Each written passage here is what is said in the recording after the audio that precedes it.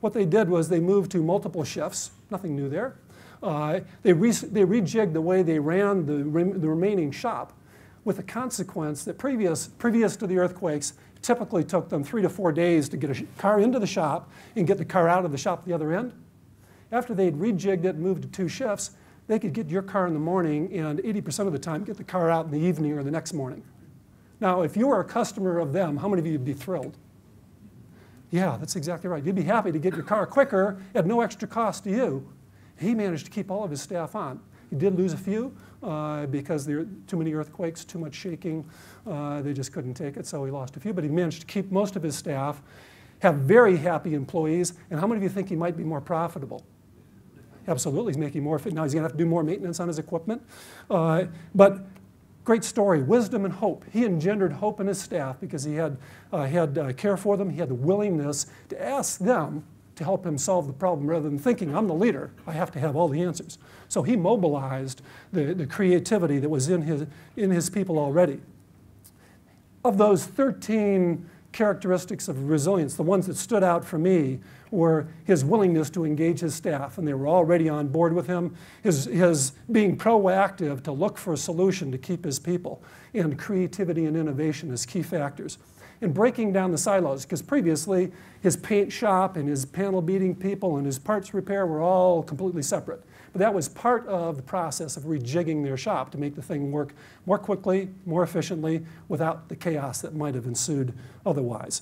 So they're doing well, okay? Key factors, he sought out creative ideas, staff support for work practice changes, which in some settings they say, no, I like my job just the way it is. But they all recognized the need. And he found the silver lining that I mentioned to you earlier, with his customers getting a better deal, a quicker turnaround. The second case I'd like to describe to you is an IT retailer. They were in the CBD. Their building was damaged, but they probably could have carried on if they weren't in the cordon, which created a real problem for him because working from his garage probably wasn't going to work. It wasn't big enough to carry his stock, wasn't big enough to handle the 15 or 16 staff that he had. Although there were many small businesses that did exactly that. They went to their homes, worked out of the garages, did what they needed to do. That wasn't going to work for him. However, he was, how many of you are familiar with the IT cluster? So in Christchurch, probably starting 15 or 20 years ago, the ICT industry started working more closely together with one another and collaborating on various aspects. And he was reasonably involved with them, so he knew the other retailers, the manufacturers, the other software houses, because he was dealing with them in various ways. And he went and talked to a couple of his compatriots who also ran retail IT-related types of shops. And he found one of them who said, yeah, come and live with us, come and cohabit with our business. We've got some space, even though they were competitors. Now, they weren't head-on competitors. It was probably sort of a 20% overlap between the businesses that they worked in. But that willingness for him to step out and approach them. So he had the faith that he could do this. He found that when he got into the new location, of course, he had to moderate. Well, he was boss before. He's only sort of boss now.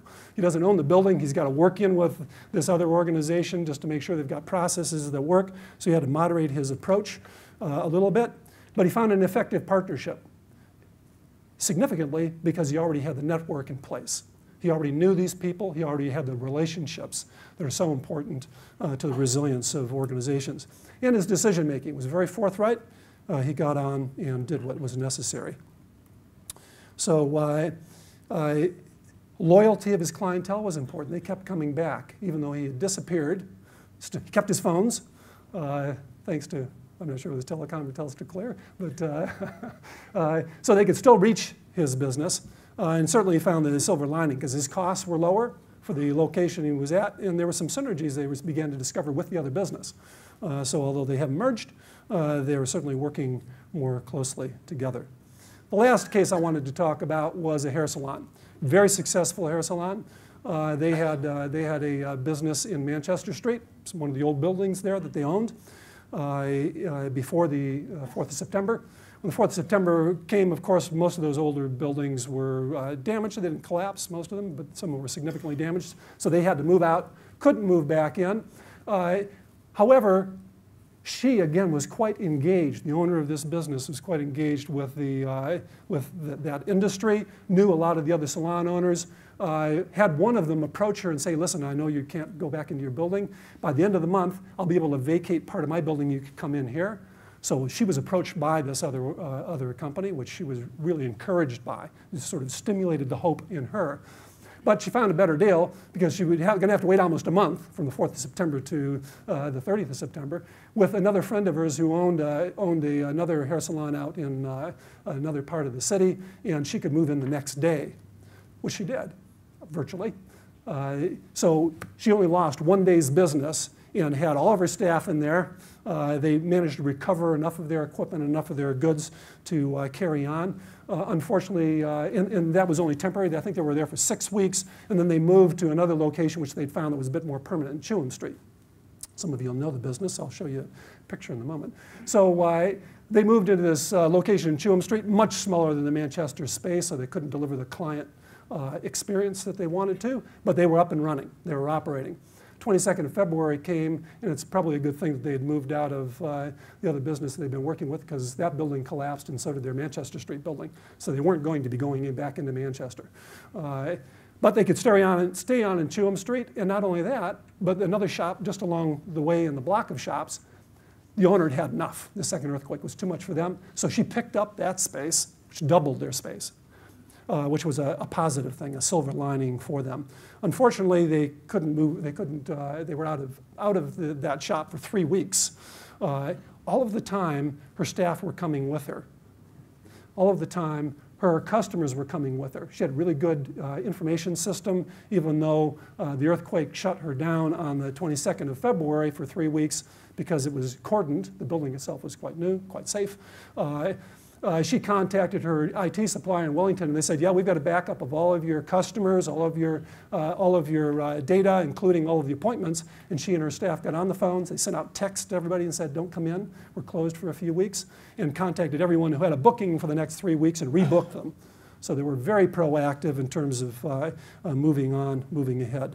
Unfortunately, the beginning of December 2011, so before the 23rd December earthquake, they were told that by Sarah that they were going to have to move out of their building because there was a high-rise, I think it's 8 or 10-story apartment block immediately adjacent to them, right behind them. Also fairly new, but a dangerous building, so they had to move out again.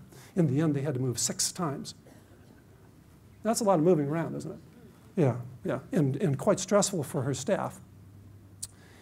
I thought she demonstrated huge courage, not giving up. In fact, she said on the 4th of September, when she got, not the 4th of September, sorry, early in December 2011, when she got this notification that we're going to have to move out of this Chewham Street location, she was in Countdown picking up some food, and she said, what am I, the person who notified her from Sarah on the phone, what am I going to do with my 18 staff? You know, her first thought was concern for her staff. And then she decided she wasn't going to become down. She bought a box of champagne and said, we're going to celebrate this next move. Now that's a positive outcome for her because it was going to lift the spirits. She was going to pass on to her staff the hope that she had gotten from others that had brought her along the way. So she was demonstrating real care for her staff.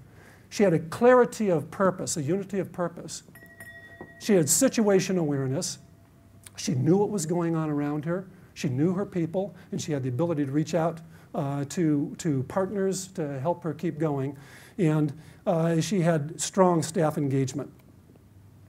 Trust and loyalty of her staff, loyalty of her clientele. Some 4 a.m. friends in the industry. What I mean by that term 4 a.m. friends is those people who you can phone at 4 a.m. and they won't hang up on you. They'll say, yeah, what can I do to help? And they're hard to come by. You know, are we prepared to be 4 a.m. friends to those that we know who might call on us? Access to the customer info and bookings from their IT supplier. The government wage subsidy, business interruption insurance, which they had. So they had done a reasonable amount of good planning, more than many SMEs. And they certainly found silver lining a couple of places, including she lost, in this process, just over the last couple of months, she was losing quite a few of her most senior staff. They'd had enough. she decided, I'm going to bring up my new generation. We're going to create a whole new look to the way we run our business. Some real positive things. 13% of her business in January and February was from new customers. Where would I put her in these other two businesses? Well, I'd probably put the IT retailer here. Fully recovered, they're doing okay.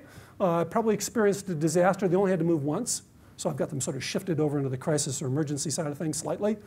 Hair salon, definitely bounced back. They didn't radically redo the way they ran their business, but they were in a disaster. Had to move 6 times.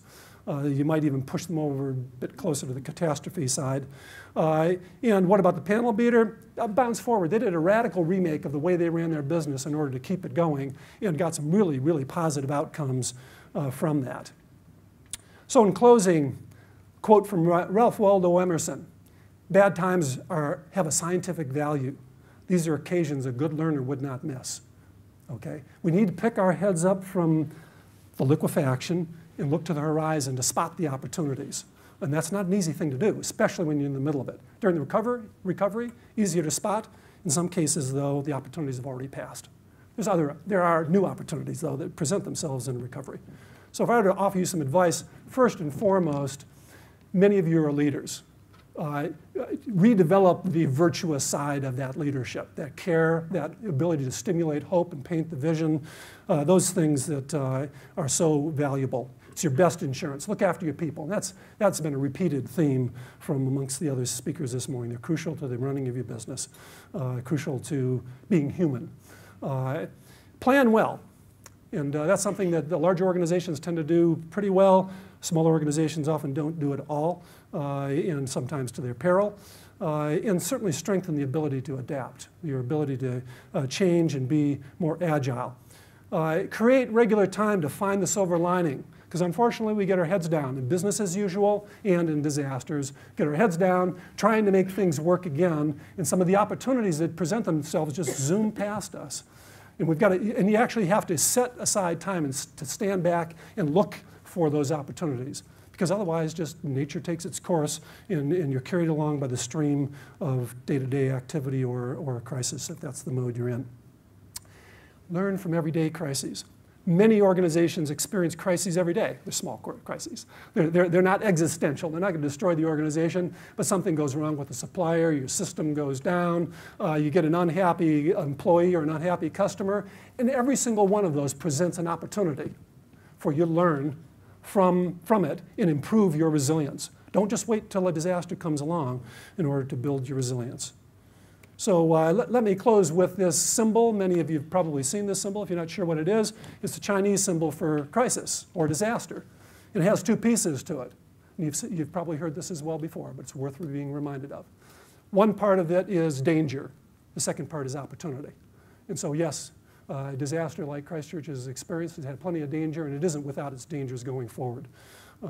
Certainly the recovery will have a whole set of pitfalls of its own, but they will present huge opportunities.